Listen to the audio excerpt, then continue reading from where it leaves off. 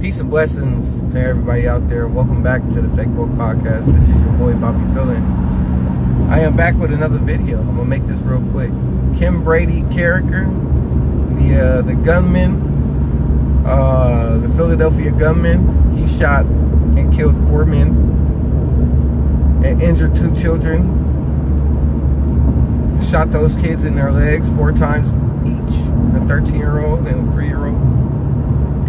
Now, according to his roommate, his former roommate, and her child, they said he was a very nice person. They said he was a great person. He was into computers. He was a quote-unquote Black Lives Matter activist. But he was troubled also. He was a very aggressive person. He loved to teach kids how to fight, but he didn't have that moral compass of when to tell them when to stop, you know. Like she said, he was a really aggressive person. He loved guns. He taught kids how to shoot, but he also flashed guns in front of her daughter, and her daughter felt uncomfortable. And my thing is, if you guys know that somebody's really aggressive, that person, any person that's around you that's really aggressive, seek to get that person some type of mental help when it comes to their mental health, because you never know. Like, some people really do need help, but they just don't know how to go about to get that help, you know. But besides that, like, you really got to stay strapped out here. You really got to protect yourself at all costs. And they're going to keep using these type of scenarios as a means to strip away our gun rights, to strip away our ability to protect ourselves. Because what they're going to sit there and say, well, guns are dangerous. No, you have an influx of mental health problems in the West, especially in America. And right now is the time where, yeah, we need to arm up. We need to protect ourselves as much as we possibly can from these people. Because not only that, inflation is contributing to people going out here and just strong-arming people, robbing people, and everything like that. So you need to be protected. Your lady need to be protected. Your kids need to be protected. You know? But like I was saying, like, it's starting to seem, it's starting to feel like mental health is a problem in the West right now. And you see it with people harming their children, harming the people around them, harming innocent people, harming themselves. If it's not cutting themselves, trying to commit suicide, or just flat out mutilating themselves, taking their eyesight because they feel like they're supposed to be blind, taking their genitalias and just castrating themselves, top surgeries and all, or whatever the case may be, just because they feel like they're supposed to be something that they biologically are not. And if you disagree, it's called gender dysphoria for a reason. And they don't, like, because this person was trans, if I haven't mentioned that already. But they don't tend to help these people come to terms with their mental health. And I'm not just talking about the T people, I'm talking about just people in general. It's like this society is egging people on to embrace their mental health, but not try to seek help.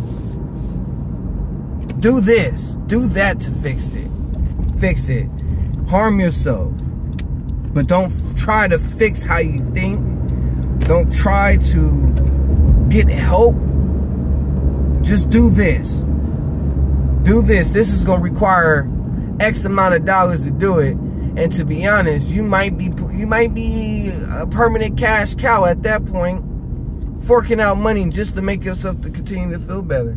And it's not to say that's not the same thing for